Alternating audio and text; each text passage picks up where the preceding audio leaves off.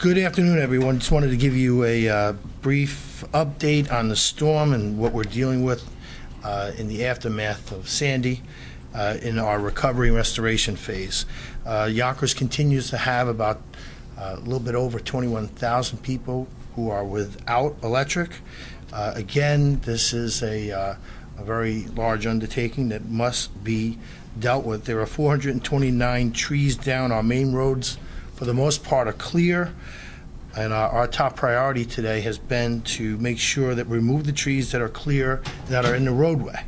Our biggest problem has been removing trees that have power lines on them, and we are attempting to work with Con Ed. I will tell you that I think Con Ed has been somewhat slow in their, at least in their attempt to get together with us and identify what trees have power lines attached to it that are energized. And we have 14 crews that are ready and available and are working around the clock clearing trees. But we cannot clear those trees until Con Ed identifies for us if those are live wires. And so I put in a call to the president of Con Ed, and still waiting for his return phone call.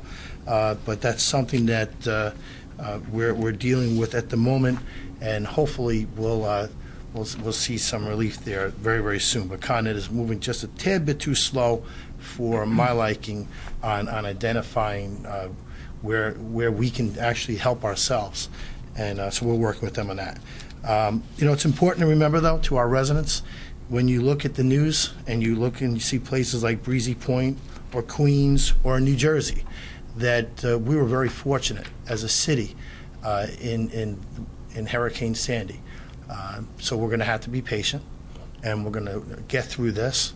At this point, the worst for us is over, but we are dealing with the fact that we don't have electric, and that some of our streets still need to be cleared. So, and some of our homes still have trees on them. But again, just remember that there are individuals very close to us who have it a heck of a lot worse than we do. So try to be patient. Your city workers are working around the clock to try and mitigate this and get the streets open and the power on. The shelters are still open. The PAL is open. There are 29 people there as a result of what took place on 10 Mooney Place last night, where there was power. I think some of the owners, they tried to restore the power themselves. That didn't go over too well, so that building is now closed, and those individuals are in the shelter. The schools, it's good the superintendent is here.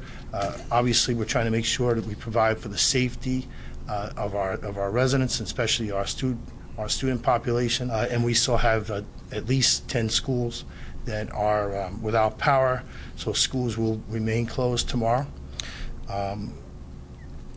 The Yonkers Raceway has graciously accepted our invitation for them to be a staging place for dry ice, and residents can expect to go there between 3:30 and 6 p.m. if they want to have dry ice for their refrigerators.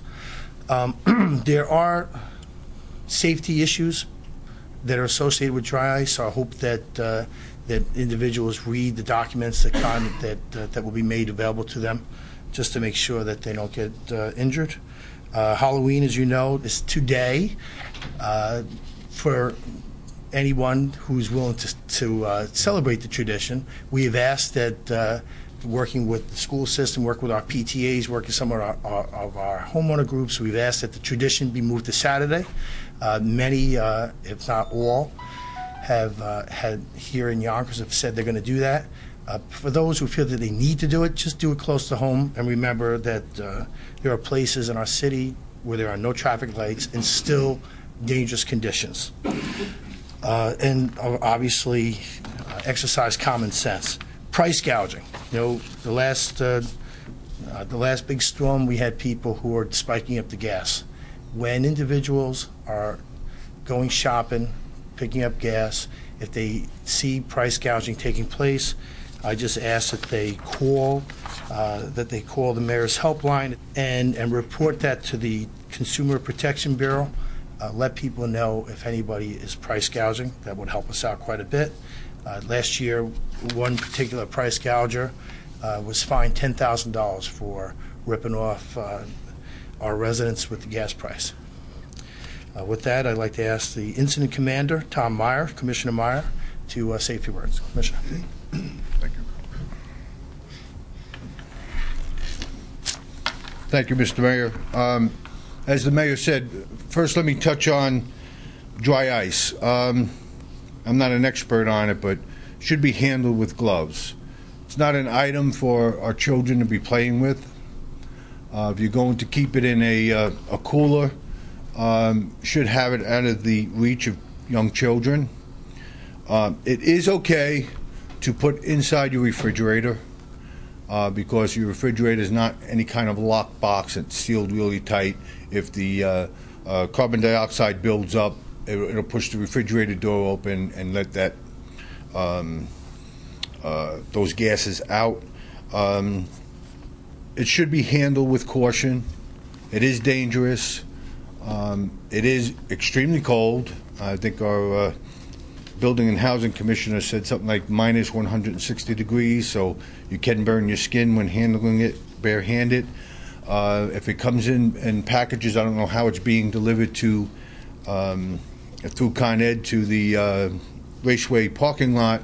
If it comes packaged, leave it in the package. Don't try to subdivide it on your own because it can be dangerous. It does produce carbon dioxide, so make sure that you don't use it in a very confined space. Don't put it in a cooler and then stick it in some really airtight closet. Put it in your refrigerator, help keep your products cold. We are going to be in the recovery phase, unfortunately, for a while, as the Mayor said, and he's the Mayor, and I'm only the Incident Commander. I could be a little more brutal with Con Edison. They've only given us a few teams. We need more teams down here. It's going to take a little while to clear up all the downed wires. If you're currently out of power, need you to do two things. Call the Con Ed hotline and report it. In our damage assessment, we're seeing a lot of wires down. Don't necessarily think that the 21,000 residents might be accurate. We've seen some neighborhoods where the Con Ed interactive map is showing one number, and we think more of the neighborhood may be out. So if you haven't reported that your power is out, go ahead and report it. That will also help Con Ed in their prioritization of restoring power. The other thing you need to do is prepare to hold off for several more days. Now, if that means going to a relative's home and spending a few nights there, you're not going to get any hotels. Hotels and motels are booked in the immediate region for the mainly for the Con Ed crews, the additional crews that they brought in. So if you have an alternate place to stay, go ahead and stay there. We do have the PAL Center as a shelter, and you could stay there. And if we get enough requests, we can open up additional shelters. The Mayor also briefly talked, and I know the Fire Commissioner will probably reiterate this, but it's important enough for all of us to talk about it. If you're going to hook up power to your house, get an electrician. Get a licensed electrician, otherwise you're going to cause more problems than you're going to solve. Electricity is dangerous, needs to be done properly, and if you don't do it properly, you're just going to get a visit from some of Commissioner Sweeney's guys with the fire hoses to put out the fire, and you're going to move into our shelter anyway. So use some common sense. The Mayor said the other day, if it looks wrong, it probably is. That should be the rule. We do have almost a dozen DPW crews out and parks crews out that are removing trees. We are limited to removing trees that are not touching any wires or not entangled with live wires. That's what we are limited to doing. As soon as Con Ed tells us the wires are dead and they remove the wires, because even if the wires seem dead, somebody puts a generator on their home, that back feeds the system, that wire becomes potential hazard to our crews. So we're working as safely and as diligently and as quickly as we possibly can to remove all the downed trees, clear the debris, and get the city of Yonkers back to normal. Westchester County has been very cooperative.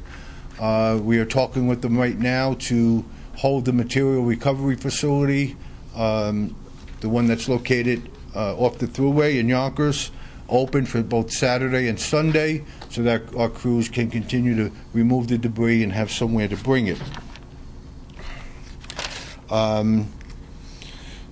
We are working with the Board of Education to help restore their flooded basement, pump it out.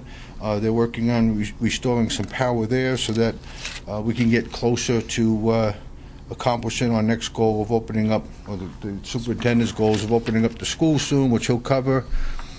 We have, just so people can understand the enormity of this, we have over 733 calls about trees that have been down. We've opened up 60 roads. We've completed 139 other down tree jobs, and we're sitting on the remainder of them, waiting for the Con Ed crews to declare it safe for us to work. With that, unless anybody has any questions, I'll turn it back over to Mayor Spano. Before we do questions, let me just get the superintendent. Thank you, Mr. Mayor. Through the storm, the district itself, the 39 buildings, were fortunate that we did not sustain serious damage. Unfortunately, as was said by the Commissioner, Meyer, and the Mayor, the problem is electricity and getting our schools powered up. Presently, we have 10 buildings affecting over 6,800 students that are not powered up, and is causing us to, again, not have school for the 4th day in a row. In addition, we transport over 14,000 students by yellow bus. The yellow buses are not able to maneuver and follow through on the routes that they have because of the blocked roads. And again, an issue that we're working with our city crews, who seem to be on top of it, but our Con Ed crews do not seem to be at full force. The serious damage that did occur and was alluded to by Commissioner Meyer was at the Board of Education. We sustained over $2 million worth of damage. The entire basement was flooded, which included our communication system. So our phone systems and our computer systems are down at this point in time. Hopefully we'll have them restored by this evening with the assistance of the mayor and the city crews and private contractors, and the Board of Education will be operational tomorrow. And it's our hope that we can get our 26,000 plus students back in school as early as Friday, but that's to be seen. Thank you, Mayor. Thanks, Superintendent. Commissioner Sweeney? Thank you, Mayor. From the fire department's perspective, the call volume is still higher than normal, but has been reducing, going down over the past few days. We do not have any more calls on hold as we had yesterday due to the extremely high volume. We are responding in a timely fashion to any calls we do receive. But just to reiterate what's been said here many times before, the wires down, please treat all wires down as live wires. They may be cable wires, they may be electrical wires. For those inexperienced, it's difficult to tell the difference. And as Commissioner Meyer mentioned before, even if it is dead at one time, if the system is backfed through the network there, it could pose a hazard to anybody walking by. So please be vigilant out there. Please heed the mayor's warning about the children and celebrating Halloween on Saturday during the daylight hours, which are much safer, and the children are supervised, and they're going to be much safer going forward. Thank you. Commissioner? Thank you, Mayor. As the Mayor mentioned, we have made progress on clearing some of the roadways, but road conditions remain difficult. We still have trees down, wires down, and traffic lights out at over 25 locations throughout the city. So again, we're asking the public to please avoid any unnecessary travel on area roadways. If you do come up to a road closure or a barricade, please don't try to drive around it. It could be a very dangerous condition. Again, please use caution if you're traveling on the roadways. We do have additional personnel working, and in particular, we have extra patrols working in areas where there is no power. But we want to remind the public to please verify the identity of any emergency or service workers who request access to your property. They should have photo identification or wearing a company uniform or logo. So please verify that. And if you have any questions or you feel something is suspicious, contact us at 377-7900. That's our non-emergency number, and we will come out and provide assistance to you. again, we have dangerous conditions. We still have wires down, as we mentioned, and the mayor has signed an executive order of a mandatory curfew that's in effect tonight from 6 p.m. to 6 a.m. tomorrow morning for anyone under the age of 18 years. So it's really trying to keep the children off the street because of the conditions that we're facing as a result of the storm. Thank you. Thank you. And again, I want to thank some of the community leaders who have actually come forward or supporting our effort to have Halloween tradition on Saturday, and that's very good. And like I said, the Board of Education has been a real superstar with us in that effort as well. And but I'd like to, before we close out, just announce the entire City Council is here, our Council President, also Shelley Mayer, our Assemblywoman. Everyone has been here working with us, working within their own communities here in the City of Yonkers, and being the eyes and ears and very, very helpful in the overall effort. It sounds like you have a target, or at least a hope for when the schools are going to open Friday. Do you have any kind of target hope for when we might see power back to most of Yonkers? I think what's going to happen is this. We have to get the trees off the power lines. But we can't do that until Con Ed is here in the city telling us shutting off the power that's going to those power lines. Obviously, we don't want to, toast our employees. So that's where my frustration lies with Con Ed in that effort. They claim that they have 2 to 4 trucks in the city. It's not even close enough. And that's something that we're working on right now. But provided that we can get them here, we have enough of our own resources to be able to get those trees moved pretty rapidly off the streets and allow them to put their buckets up and repair the power lines. So my guess is that we are at least going, be prepared to go into early next week. Hopefully it'll be earlier than that, but that I think that some of our residents should be prepared. There are 800,000 homes without electricity in the Con Ed area alone. So they have brought people from as far in as Florida. Several thousand workers, power line workers, are coming into town. They're starting tonight, coming into our region, and that'll help us. But we are, again, what the commissioner said, report it anyway. Make sure that it's being reported, because we get a runoff of how many people that we believe are without power. We kind of think that number is probably higher than 21,000, and that's why it needs to be reported. Aside from my frustration with Con Ed, I will tell you this. We have this emergency operation going on here. Everyone is working. Everyone is committed. We have a workforce that is second to none. Our uniformed services, police, fire, the EMS, certainly the Teamsters and the Parks employees, DPW employees. Everyone is really raised their game up, and they are meeting the task. We'll continue to clean the city and get us moving forward. Thank you. Gracias, señor alcalde. Para hacerle un resumen de lo que estamos haciendo aquí, primeramente quiero decirle que nosotros estamos muy contentos con el trabajo que Con Edison está haciendo con relación a la electricidad. Y le queremos recomendar a ustedes que, por favor, manténganse aislados de cualquier de esos cables que están en las calles que han sido derrotados por los árboles. Así que manténganse en sus casas, manténganse lo más cercano posible y lo más lejos de esos cables, que todavía algunos de ellos contienen electricidad. Y esa es la razón por la que estamos muy disgustados que Con Edison no ha hecho el esfuerzo que debe hacer para tratar de resolver el problema que tenemos aquí en la ciudad de Yonkers.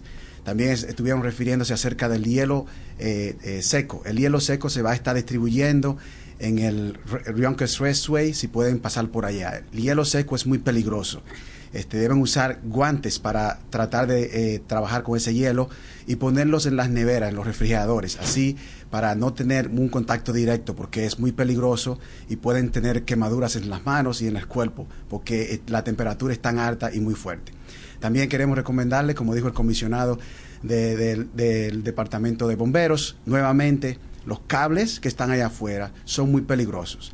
Y el comisionado de la policía también refería a que hay un curfew. Un curfew significa que no podemos estar en la calle por mucho tiempo, especialmente en las horas tardías, porque con relación a los cables que están en las calles, pueden los niños tener un problema. Así que el Halloween vamos a celebrarlo el sábado, como indicó el alcalde, para así tener una ciudad más tranquila y no tener tantos problemas que pueden incurrir entre los niños si tocan alguno de esos cables. También se refería el Departamento de Parque y Recreación de que tienen que tener mucho cuidado aquellas personas que creen que porque no tienen electricidad en su casa pueden salir y tratar de sacar una línea de otro lugar para tener electricidad. No hagan eso. El Departamento de Bomberos va a estar cuidadosamente chequeando a esas personas. Va a ser una violación para ustedes y van a estar siguiéndolo con mucho cuidado. Así que por favor, traten de no hacer eso, que es muy peligroso porque no tengan electricidad en su casa. Así que si van a hacer eso, tienen que tener personal que lo pueda hacer y sepa hacerlo porque es muy peligroso. Así que por favor tengan mucho cuidado con eso. Recuérdense que el Trick or Treat, como le llamamos nosotros, esa celebración la vamos a tratar de hacer de Halloween, lo vamos a tratar de hacer el sábado con todas las organizaciones, hasta hacerlo durante todo el día, durante el día que está la luz afuera, para que así los niños, como están los cables todavía eléctricos ahí afuera, no pasen por esos lugares. Y por favor, van a tener barricadas, van a tener en las calles, hay ustedes pueden ver los tape que son amarillos que la policía ha puesto alrededor de algunos lugares que ustedes no pueden cruzar. No traten de evitarlo porque eso le va a incurrir en un peligro a ustedes. Así que presten atención, vamos a usar el sentido común para que no tengamos ningún problema allá afuera. Así que ayúdennos a nosotros, que nosotros les vamos a estar ayudando a ustedes. Muchas gracias.